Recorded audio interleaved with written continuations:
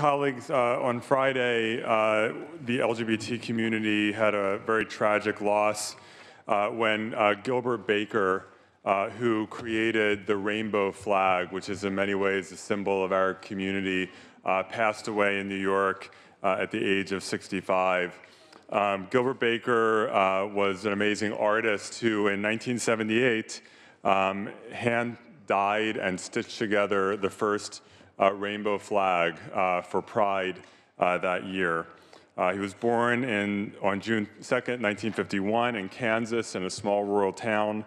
His mother was a teacher, his father a lawyer and a judge. He was drafted into the Army, where he served as a medic and eventually was stationed in San Francisco, where, like many gay men and LGBT people in general, he stayed after leaving the Army. In the 1970s, he made many banners for anti-war demonstrations and for political purposes, including for his friend Harvey Milk. When he created the rainbow flag for the 1978 Gay Pride Parade in San Francisco, I don't think that Gilbert had any way of knowing that 40 years later, that flag would still be the ultimate symbol for so many people of the LGBT community. He was really just an amazing person who stayed involved over the years and until the end.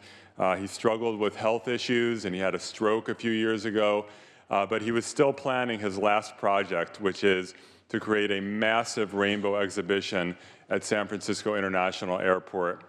And many of us want to make sure that that ultimately happens in Gilbert's memory. He never made any money off of the flag. He never took out a patent on it. He created what he could have made a fortune on it. He never did, because for Gilbert, it was about the community. So Gilbert, rest in peace. You will be remembered forever. And thank you for everything you gave to our community. Thank you, Senator Wiener. Please bring his name forward so he can be properly memorialized.